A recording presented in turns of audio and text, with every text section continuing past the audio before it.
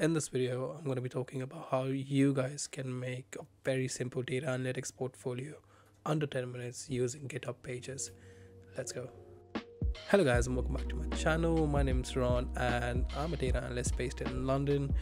If you guys are new to my channel, I make videos around tech, machine learning, data analytics, all things data.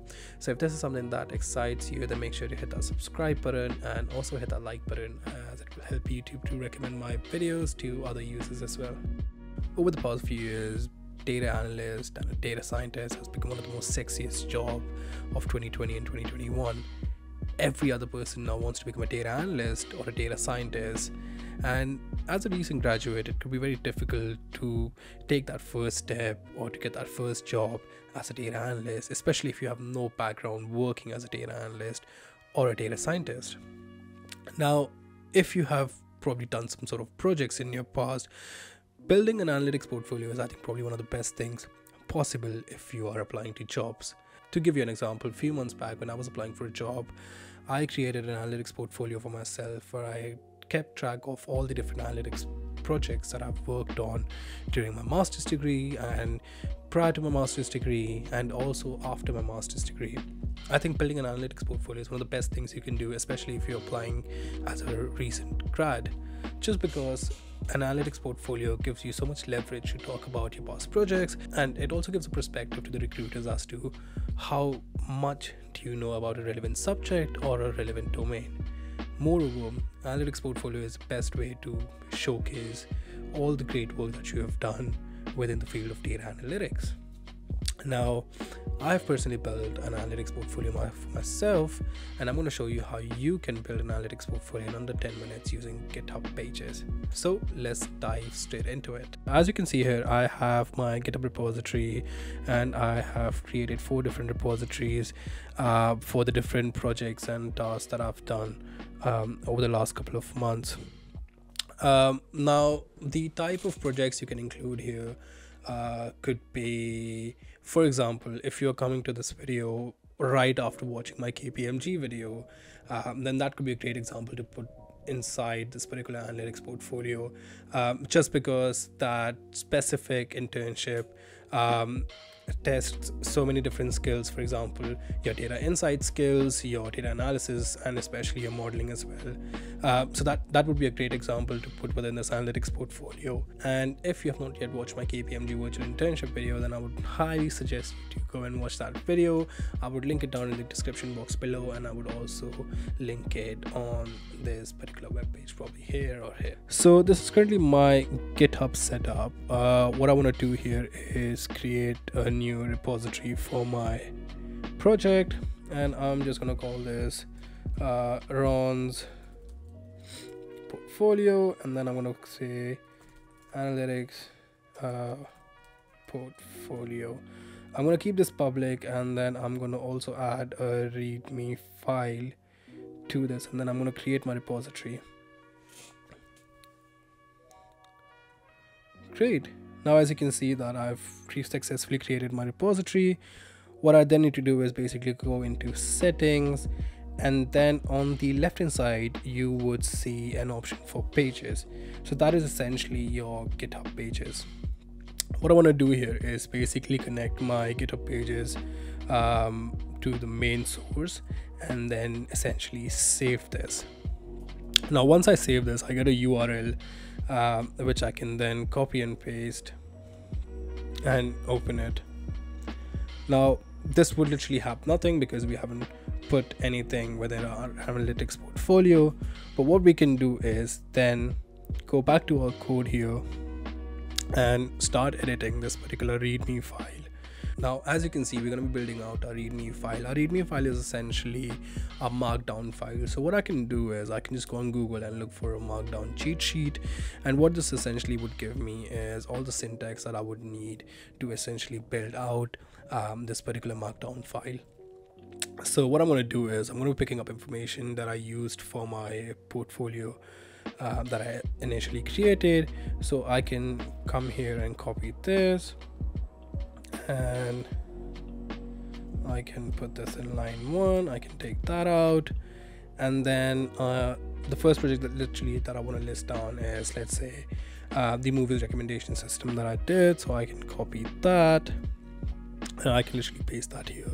Now these hashtags that you see next to all these texts are essentially the syntax for these markdown files. So if I was to come inside my markdown cheat sheet, I can see that heading 1, which is the biggest heading you can get in a markdown file, that has a single hashtag. So I can literally just copy and paste that over here. Now, because I already have a GitHub repository that exists, what I can do is I can link that GitHub repository as well. So what you would do is you would put your title in a square bracket, and then to link it or to create a hyperlink, you would need to put that in parentheses as well. So as you can see that I have put my GitHub repository for recommendation systems within a parentheses. And if I was to now go back and literally pick all this information up, I can copy and paste it here, and then I can, let's say that added first project to my portfolio, so it's easier to track changes. And then if I was to save this, you can see that now my title is essentially in bold, and then this is essentially creating a hyperlink to my GitHub repository for recommendation systems, which is essentially this. Cool. The same way, now what we can do is start adding different projects as well. So what I can do is go back into my initial portfolio that I had created. The image is something we'll be adding towards the end, but what I can do now is literally just copy and paste everything into my updated portfolio, and then I can commit changes and say added new projects, and then I can commit to that particular change. Cool. Now if we come and refresh this particular web page, this should now update with all the different projects that we have within our particular portfolio. Now what I also want to do is add an image for one of the projects. So for example, the project I did for movies recommendation system model, what I want to do is essentially add a diagram of what a singular decomposition model looks like, and that is something I'm going to be presenting visually. It's very important that when you are building out a specific analytics portfolio for yourself, to add some sort of bar charts or pie charts for some of the projects that you have done, just to showcase the different insights that you gathered from that specific project. So what I'm going to do now is essentially add a specific image for my movies recommendation system model that I created. Cool. Now let's add our image into our portfolio.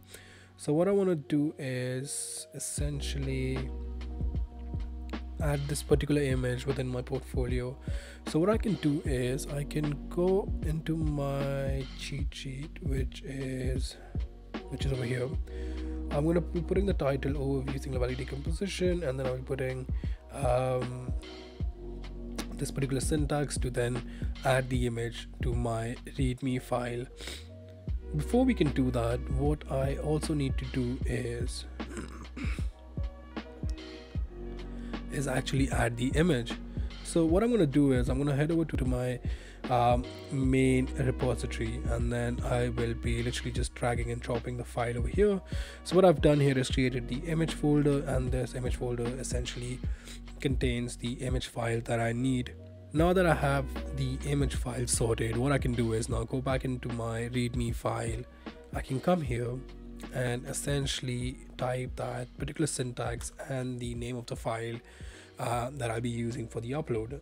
So if I was to come here and then literally just paste that should update the website. Now that everything looks ready, what I can do is I can go back to my portfolio, and then I can refresh this particular page. Now once I refresh this page, it should essentially update all the other projects that I have, and then it should update the specific image that I had updated to this portfolio. Cool. So that should essentially update the image for you. That image is now added to the READme file. And now if you were to go back to your GitHub Analytics URL that was provided through GitHub Pages, and if you were to refresh that specific page, everything should be updated. Thank you guys for staying to the end of the video. If you guys have made it this far, then I'm pretty sure you guys are very excited to make your own analytics portfolio, especially if you're a recent grad and you've been applying to different jobs. And if you don't have an analytics portfolio already, then please go ahead and build one for yourself.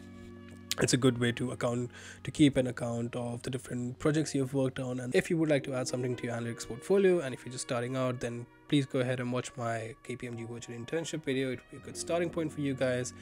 If you guys already have an analytics portfolio, and if you guys want to check out my other videos, then you can check out some of the web scraping videos that I did on Python. I will see you guys in my next video. Till then, keep learning and keep sharing.